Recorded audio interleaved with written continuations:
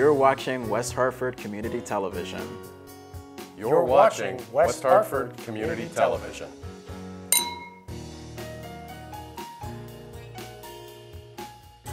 For the community, by the community.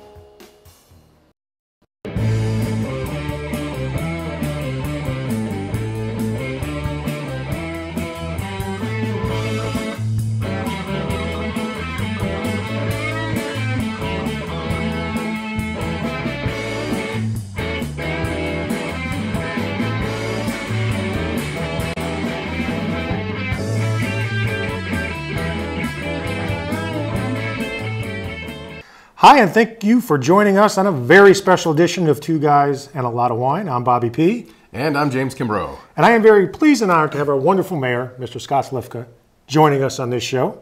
Thank you. And also my good friend and barrister of justice and new town councilman, Mr. Chris Williams. Thank you. And you're in for a treat. We're all in for a treat tonight. It is going to be battle of the blue and red wines. Slightly political, but we're going to have fun doing it. That's as political as we're going to get, though. That's right. That's as far as we're going to take it. But I think it's going to be interesting. We have some interesting wines here, and I think both our guests are going to be great wine tasters to enjoy with us. If not interesting ourselves. That's right. And we will also be talking about the Mayor's Ball, what's coming up in May, and that's always a great time for everybody, and I'm glad we're finally going to be able to attend it this year. Oh, wonderful. It hasn't worked the last couple of years for our schedules, but we're looking forward to it. Great, thank you. So let's get right into it. All right, we're going to start off with some of the blue labels. I brought tonight a Vinho Verde, which is a Portuguese varietal. Actually, it's a Portuguese style. There are four different varietals that are blended into this. Typically, the Portuguese will put Alvarinho, which is similar to the Spanish Albarino white grape. But there's none of that in this Vinho Verde. There's four other varietals. It's an interesting blend. Go ahead and try this. Okay. When you look at this, you'll notice that the wine actually has a little bit of effervescence to it. Yeah. They can't call this a sparkling wine. It's not like a cava or the Prosecco or champagne. What the winemaker has done, though, is he's added a little bit of CO2 into this. And it makes it a little more refreshing, a little light. A lot of citrus with this. I mean, I've had Vinho Verdes before. I'm sure you have, Scott, also. There is a little... I will pretend that okay. I know exactly what I was thinking when I had it. Yes. I like the little sparkle. It's sort of like a good aperitif, I think, before you start maybe dinner. It's very refreshing. You're sitting out in your patio in the summertime or spring. This is It's a great summertime wine. Yeah, it's great for picnics. It's it's got... I want to say it's priced right too.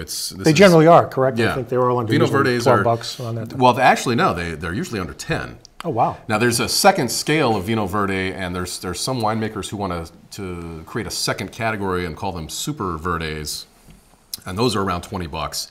But this one is in that lower price range. It's in the $5 to $8 range, so it's very affordable. So for a good blue bottle, it's very affordable. It's, absolutely. It's sort of right on that cuff of being affordable to everybody. Wine for the people. I see the analogy here. Wine for the people. For the people. Yeah, it's good for the people. A little more exclusive. Not that much more exclusive. Scott. This is it really tastes like grapefruit in this. Yeah, you get a lot of citrus with this. And with the summer coming, I can see having this with maybe some oysters. Mm-hmm. Nice weather. Shellfish was one of the recommended pairings for this, so that would go fantastic with it. I think it's one of those kind of whites though that needs to be a little chilled. If it's a little warm, I think it might. Be just like grapefruit juice a little bit. Yeah, I had this in the car for a few hours, so it warmed up a little bit. I apologize. But. Well, it's still packing the effervescence is what you're talking about, which obviously is important if you're going for this type of wine in the spring or summer. I thought I noticed a hint of Mass Pike. Bravo. So this is actually the most popular Vinho Verde in the world. So if you're looking for it here in Connecticut, I don't think you'll have a problem finding it. It's got excellent distribution, and this is worldwide sales. This particular label outsells every other Vinho Verde. And this is under $10, I believe. Because I think I've had this too, but I couldn't remember what the price point was. Yeah, in between $5 and $8, depending on where you're buying it. Can I ask a dumb question? Is this something that's even available the rest of the year? Yeah, Vinho Verde is usually on the shelf. You see it year-round, and that's due in part to the quantity that they produce. If you find a wine that has a very small number of cases produced, it can run out very quickly. But if you're looking for something like Yellowtail, they make 8 million cases of that. You're never going to run out of it. You'll always find And that. like I said, this is the kind of wine, if you're going to have a big party with more than 10, 12 people, and you want to start off on the lighter side. I think the alcohol content is a little lower on a Vino Verde, too. This is About 10%. Sadly. Yes. So it's a good start. It's a good start to an evening. Generally, bubbles works for us, but in the springtime, sometimes a Vino Verde will be just as good.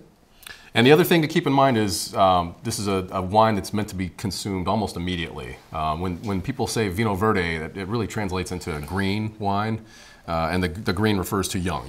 It's a young wine, and you want to drink it young. You don't want to store this for more than a year. So if you're stocking up on it, make sure you're going to be serving a lot of guests and not keeping it for a couple of years. I'm going to guess that who's ever stocking up on Vino Verde is doing it because they have a lot of parties and they drink a lot, because it's not one that you would stock up a lot on. So I'm familiar with it, so I have a little bias. I'm going to say, I'm going to give that a thumbs up. I'm going to give that a thumbs up for the Blue Label. I give it a big thumbs up. My wife and I are drinking a lot of this now. It's become one of our instant favorites. I guess I'm bound by the Blue Label to give Not it at a all. thumbs up, but I actually would give it that if it was a blind test. So. I really enjoyed it. Thumbs up. Bipartisanship. So it's a good thing. We're going to disappoint All you because right. this is usually how it That's goes. perfectly fine. That's perfectly fine. All right, that's a great first start there, Jim. Yeah. Oh, is the next Moving one on. me? The next one's It is you. me. I'm You've got sorry. you've got the other Blue Label. I did. I apologize for that. So we're going with a Sauvignon Blue Ribbon winner, Blue Label 2012, Chateau Sauvignon. It's a Napa Valley blend. It is the vineyard's been around for about 60 years. They produce a lot of medal-winning wines, whether they're Cabs or they're Merlots. This is a combination of several different blends in this particular wine. It's supposed to be extremely smooth. This is one of my wine collection or wine club wines that I get mailed to me. So I usually get several bottles of the same varietal. I have not had this one yet. We actually just got this shipment maybe a month or two ago, and I've been saving it for this show. When I saw the Blue Label and I realized it was a Blue Ribbon winner, I said, well, I know what show this is going to be on. There you go. So in theory, this probably should have opened up a little bit more than we have tonight. It's been only opened up for the last half hour. But I think a good California blend generally can be drunk pretty quickly once you open it up. Beautiful color. It's got a kind of a ruby garnet color. You get a little black licorice with that, and maybe some currant. I get the currant, I get the little bit of a licorice, and I notice it's not a powerful red. It doesn't sit on your tongue. It's not overpowering. It sort of hits the back roof of your mouth more than it does your tongue. And then it kind of fades away. It does. And you know, you guys are watching this show in the springtime. This is the kind of red, especially a California blend, where you want a powerful wine, but not too powerful where it's going to take over the food that you're eating this time of year, whether it's burgers, something light on the grill. We have some, you probably can't see it on camera, we have some hot sausages, some salami, some cheeses. That's the kind of thing that a good California blend really goes well with. Mm-hmm.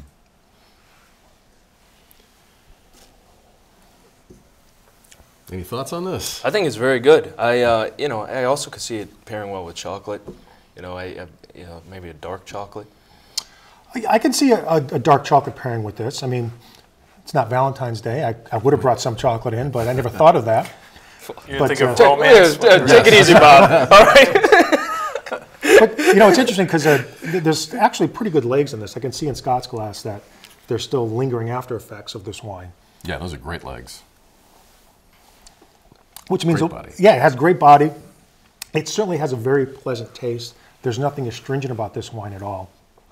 This particular wine, if you are interested in it, do some searching online. Just press the label in, press that in. You'll come up with several California wine clubs that offer this. Usually it's between $13.99 and $16.99 a bottle, which is certainly, for I think this quality, I think it's a very reasonable price. And that's the price most people are comfortable with. Yeah. So, Bob, when you said you opened this and you said it should sit for more than a half hour, how long should it sit? I think generally we like stuff open for at least an hour sometimes. Well, if you're letting it breathe just in the bottle like that, the longer you give it, the more oxygen's going to work in. But if you're decanting, that gets a lot of oxygen into the wine right away. So in that case, you don't have to let it breathe as long. Bob and I both have a decanter that's kind of really wide at the bottom, and what that does is that gives you a huge surface to have oxygen interact with the wine, so it breathes very quickly. in a decanter like that. I will say, and Scott, you've noticed that when you go out to the many fine restaurants we have here in town. Almost every night. Right.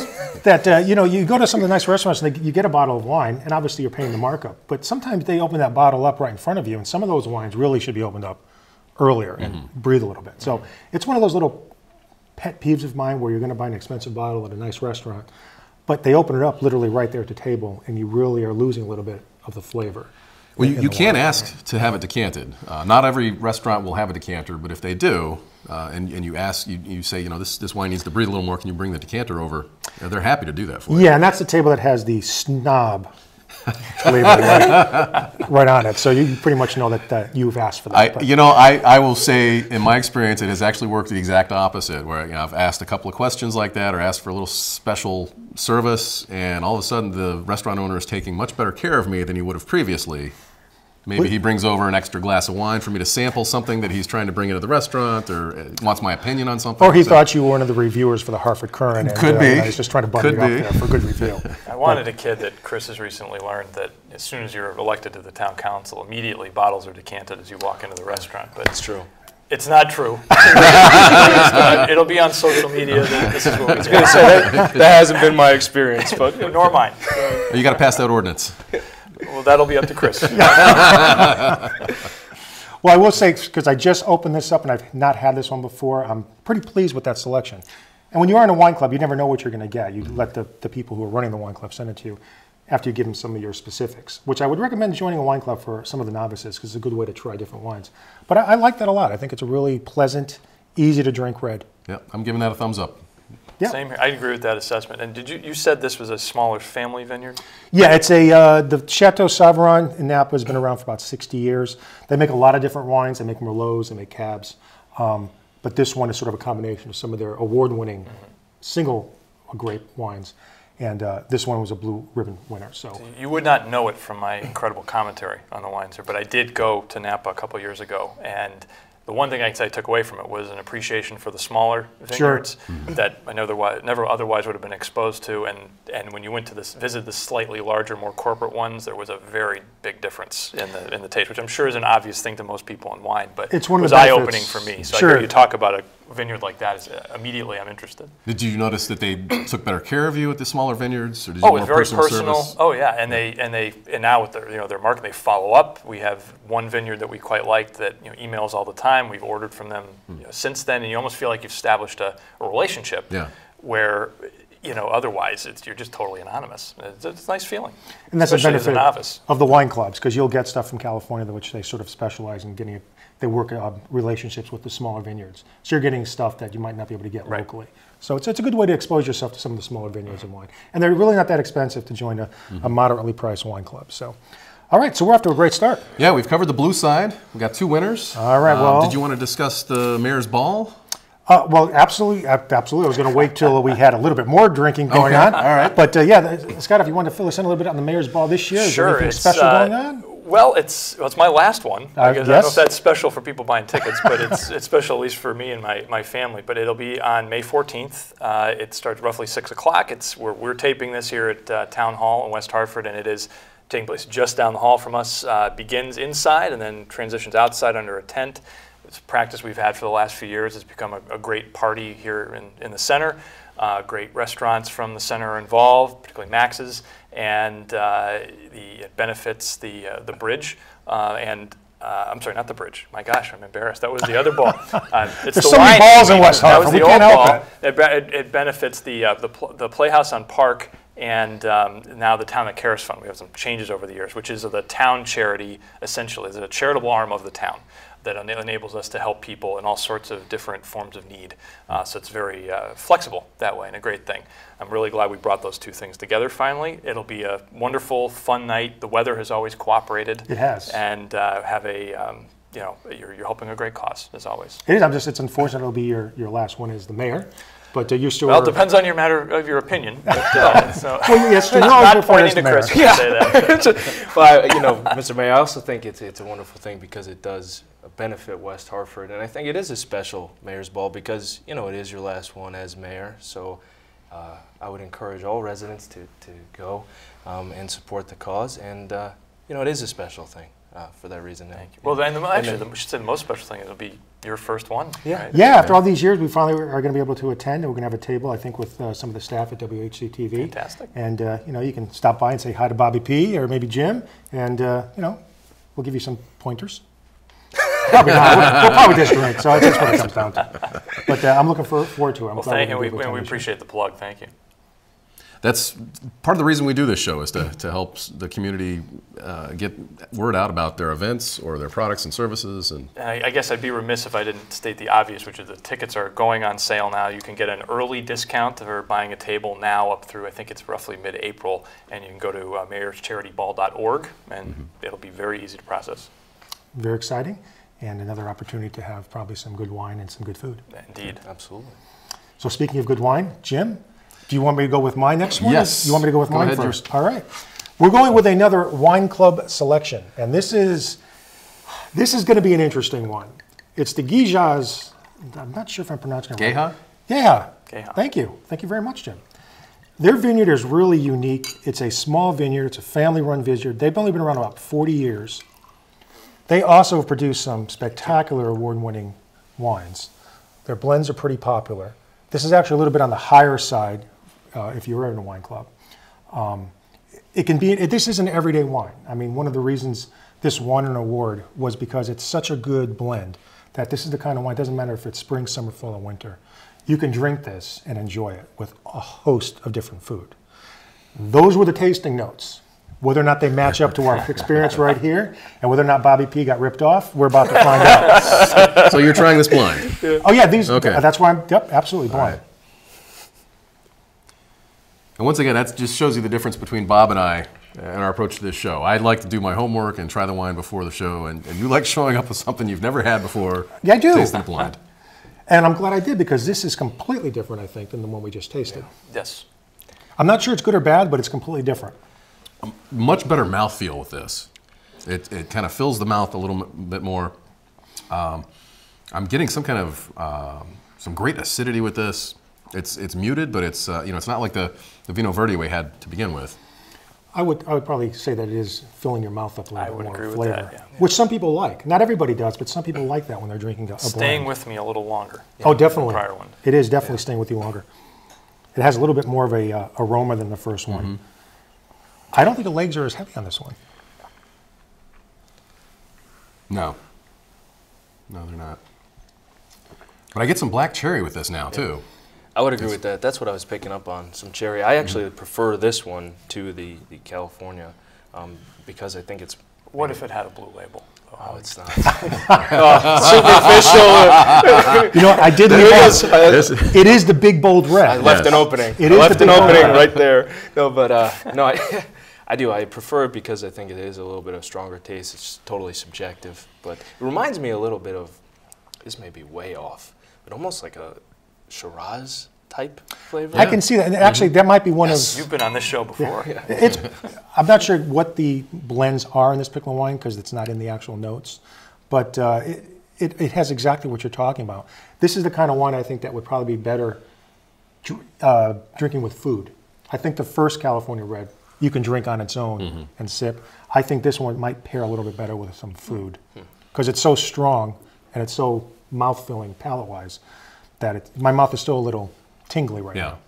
Yeah, but you bring up an interesting point. A lot of times when you buy these red blends, you don't know what is going into it. They don't put the grape varietals on the bottle, and they don't have to. And you go to their website, and sometimes they list it, and sometimes they don't. So you're not sure, which grapes you're getting. If you're looking for something that has a lot of cab and just a little Merlot, you're not going to know that just by looking at the bottle. And I did some research again, like I said, when I get the wines in, because they give you a little history of the vineyard. And this wine does not tell you what the actual makeup is. And once again, California, they don't have to do that. Yeah. I think there's a percentage. I know Connecticut's the same way with the Connecticut wines. If they have to list the percentages of the wines, or the grape varietals that go into a certain type of wine, California wines don't have to do that if they call themselves a California red blend. Yeah. So you're not sure what you're getting, which in a way is kind of fun because it's a good way to, like we're doing tonight, going in blind. It's a complete different experience for the taste. So I like it. I like it. I mean, I might go better with some of that spicy sausage, but I'm not going to have one right now. We'll get through all these, and then we can do some food pairings if we have time left. And I have to throw out some bipartisanship, so I agreed with Chris. No contention here at all tonight. Good. Yeah. Well, this lubricates everything. Well, wine is a great community bringer together. It's what wine does. It brings everybody together. Absolutely. So I'm going to give that one a thumbs up, but just a little down more from the first. So like a 3/4 thumb? Yeah, I'll go with the 3/4. Okay. I'll go with the 3/4. A 3/4 thumb. And this is an example. This is a pricier wine. This is between $16.99 and $18.99. The other red was a little cheaper. So you can never go by price when it comes to a wine. No. And what was your thoughts there? I'll go thumbs up. Thumbs up. Okay. Yes, I did prefer it over the other red, but personal taste. So you're skewing towards the red side of the table. I guess. Although there is, I may add, a blue label on the back of this. There is. It's more of a purple labeling. But remember, Is this the bipartisan position here. wine? Yeah, But I think Kind so. of like Ohio. but remember, Chris, you got to remember the title: Big Bold Red. That's right. So, all right, Jim, we're ready for the Hess. All right, last up. This is Hess Select. Label this a Cabernet Sauvignon, but it is a red blend. This is 75% Cabernet Sauvignon. It's got a little Merlot, a little Malbec, a little Petit Syrah, and a little Syrah. So just a smattering of everything else in here. So you actually were able to find that out ahead of time. Yeah, Hess listed that on their website. It's not on the bottle, but you can look that up on their website and find out what exactly they put into this particular blend. But again, you're going back to what you're talking about, California and their labeling laws. They're not calling this a red blend. They're calling it a Cabernet Sauvignon. So it has to be, I think, 70% cab. That's what it to is. get that on the label. You can call it a cab, but it has to have a certain percentage. Yeah, that's what I thought. So give this a try. This, when I look at the legs here, I think this is much more similar to the first red we had. The legs are long, lingering, got a lot of body to it. This is 13.9% alcohol, so that's going to boost the body up for this. That might be the highest one tonight, I think. I think the two reds that I have were about 13.5. So leave it to Jim to bring the higher alcoholic content. You know my red. style. I do. This tastes a little lighter to add. I actually off thought what you so, said. too. It's lighter than its Than the one we previous just one, had, yes. yeah, you're right. Although it's got a little more tannin to it. It's drying my mouth out now at the end. But you're right. I think if we were to drink these in order, I would have switched those two. And Hess is a brand that I'm sure a lot of people that drink wine are familiar with. They're pretty prominent in a lot of the stores. They actually have a good reputation. I mean, They do. their wines are Yeah, it's really a good. Good vineyard, and like you were saying, lots of distribution. You'll find this just about everywhere. And you'll see in a lot of selections on wine menus in restaurants too, I think, Hess. Yeah. And like I said, the interesting thing about this one is I think it does remind me more of the first one. It sort of is a little bit smoother. I think the Big Bold Red filled my mouth up with red joy. And the first blue and the last one sort of chilled it out. That's it. The moderates. There's the line of the night, the moderates. That's pretty funny. But yes, the wine is moderate. Thank you. As a joke, I was going to bring So is a the wine. big bold one the Trump? Or dare I go there? Or? Right, you got a Trump, what a Kasich here. Is that what we're looking? Is that what we're looking at here? What I wanted to which one find is was Hillary a wine with a purple label, and put that right in the middle. Oh, you're right. That That would would have have been worked great. out, but. It's so funny that The you Bloomberg. said Yes, the Bloomberg. A very expensive bottle. Purple label. I love the moderate because it actually does pretty much sum up what I'm thinking about for two of the reds. It's very easy and simple to drink. It's not too complex, and it's not making you overanalyze the wine. So I think the Hess and the blue label were two of my favorites. Not that there's not a place for the Big Bold Red, because there always is a place for a Big Bold Red, but for tonight I think the Hess and the Sovereign were my favorites. Well, we do need to try these wines with food. We do. And the Hess, actually, one of the recommended pairings for Hess was some kind of spicy sauce. Which we so have. I think the spicy sausage will work out here. This is a Louisiana hot sausage, and a little Cajun spices in there. So I think that should go very well with a little sip. And a lot of the reds on the table tonight would probably go very well with hot, spicy sausage or a good burger on the grill, maybe with a little jalapeno. That's always my favorite when I'm making a burger, a little jalapeno in it. Now, my very educated palate was actually grasped by your comment that this goes really well with burgers. That was the lasting impression I've had. You were exactly right about that, and that's about where my Some of the best cuisine French at home wines would be. will go with burgers. There's not a problem with Yeah. that. Do you want me to pass What's you the Slivka burger? What's a what would be your ideal? Now that I'm over 40, it's very basic.